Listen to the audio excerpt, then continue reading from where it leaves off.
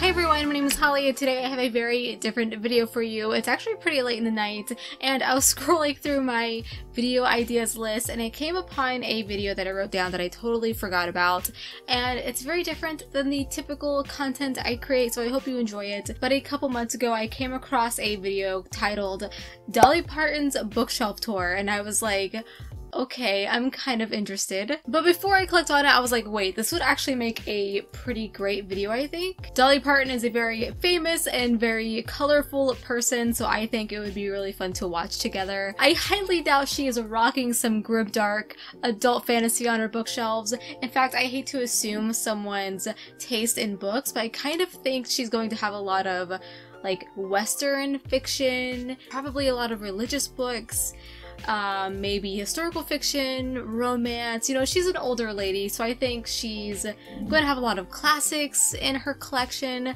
but I don't know, I might be surprised. Now, in preparation for this video, I did click on the video and kind of skipped through it to make sure it had no copyrighted music in it, because I mean, it is Dolly Parton and she will snatch my monetization away so fast. But it looks like we're safe, so let's go ahead and take a look.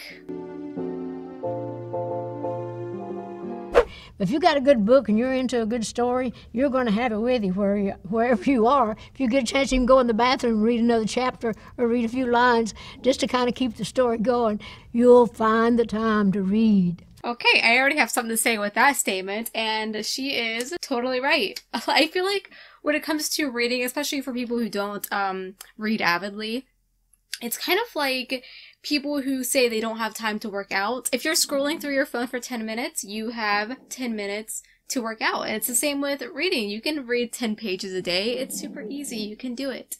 Hi there, this is Dolly Parton, and I want to give Marie Claire a peek into my personal library. So welcome to Shelf Portrait.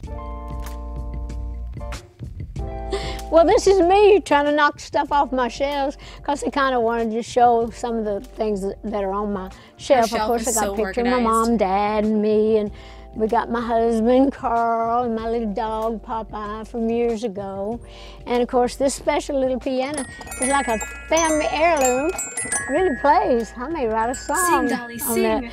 But anyhow, these are just little ornaments and stuff that some of my favorite books that I scattered around. But seriously, I have hundreds and hundreds of books. I give books away, but I definitely see some religious books in the background. it's so hard for me to give my books away. I just kind of like get selfish and hang on to them, especially ones that I love. I just go back and reread them. Here's a special book my sister Willadine wrote.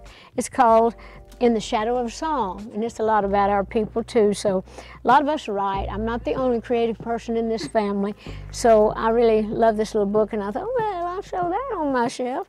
So anyhow, these are just fun little things, nothing major. I'm pretty simple.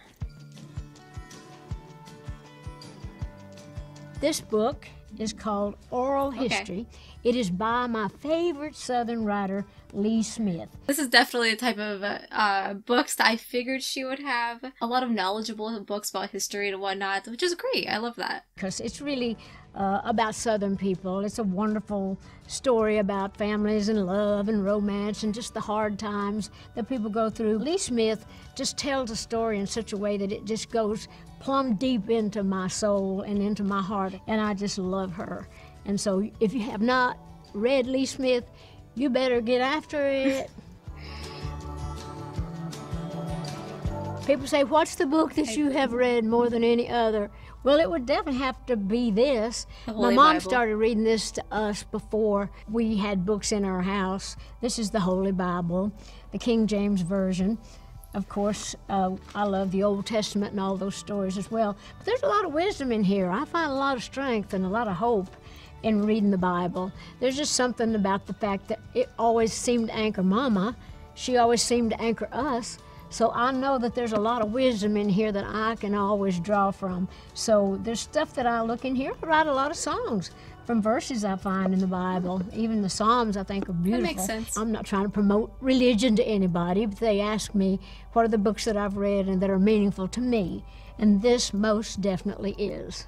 As someone who is not religious at all, I can totally understand Dolly's perspective of creating her music through the inspiration of the Holy Bible. I totally understand that, and I think that is so cool. I bet you know this little book, right? The little engine that could. Okay. This is by Dolly Parton, and this is the first book in the Imagination Library, my program where we give books to children. But this was also my favorite book when I was growing up, and it still is. And I often tell people there's a lot of wisdom in this little book, and I always say that I am a little engine that did. So this is a good book for everybody and anybody, and it just seems to last forever, and it's always on my shelf. My little nieces and nephews always say, hey, go read this book, and they love it. Well, people ask me a lot if I've ever written a book. Well, yes, I have. I've written several books. I've written a book called I Am a Rainbow. It's really about the moods of children and kind of explaining it's okay to feel anger, you know, the red, and I kind of rhyme it all up. I've written a book called My Life and Other Unfinished Business that's several years old. So I do love to write, and I do have now my brand new book. It's called Songteller, My Life in Lyrics. That is a beautiful cover. Kind of tells stories, shows pictures of why and when I wrote the songs, what I was feeling when I wrote all the story songs, because I consider myself more than anything a songwriter, and I really love to tell stories because I love to read. So I thought Songteller was a good title for a book for me. So I hope to continue writing more books, and I know for a fact I'll be reading more books. We love you, Dolly. Well, now this book, I bet you millions of people know. This is The Grapes of Wrath, and of course, who doesn't love John Steinbeck and all the wonderful things that he's written? And I started reading this again. I probably read this book 3 times in my life, but with all the craziness going on in the past year and all the hard times that people are having, I started kind of reading again a lot of the old classics, and this is one I picked up because I relate to the hard work and the poor people and the struggles and the times, but I just love this book. Wait, go back. I just wanted to see what these books were in this stack. Fair and Tender Ladies. It's all very classic Southern books, which, again, I totally understand her perspective of that. None of these books I have ever read before, and I probably never will because that's not my style. And I see a lot of these books in her personality and the way she does things, because she does so much for the community for Nashville, and she's just a really great person overall. We totally stan Dolly Parton, unless, like, she has some hidden dark secret that I'm very ignorant about that makes her not a good person, then I want to know, but I kind of doubt it.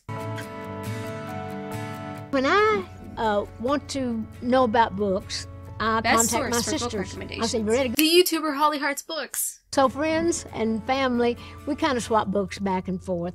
And I also like to read all the books on the New York Times bestseller list. I also like to go through Oprah's book club, Reese Witherspoon's, and Jenna Bush Hager's club. So there's a lot of good books out there, and usually the kind that just kind of word of mouth are the ones that are the best. Word of mouth is always the best. Do you know Adriana Tregiani? She's another one of my favorite writers. She's Italian. She lives in the city, but she grew up in Cumberland Gap in the South.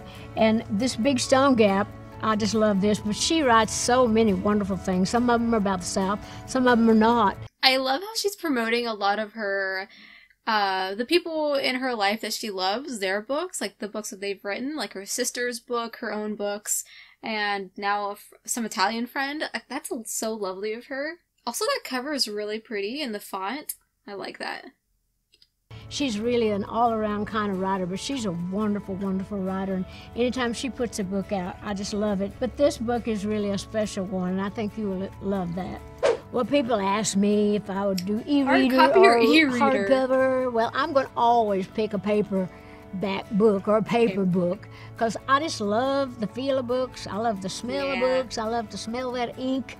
You know, I just love physically to touch a book. So even though I do sometimes when I'm flying, well, I'll read something, online or whatever, but I really think the Kindle don't stand up like a good hard book. Got that right.